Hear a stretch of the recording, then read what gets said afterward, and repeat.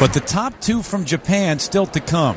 Miki Ando, the two-time Japanese champ. There she's with Nikolai Morozov, her choreographer and also one of her coaches. Earlier today in the practice session, look at what she was doing. How about a little quad coming your way? A little under-rotated, but at least she's going for it. You're such a killjoy. I'm sorry. Go with the story here.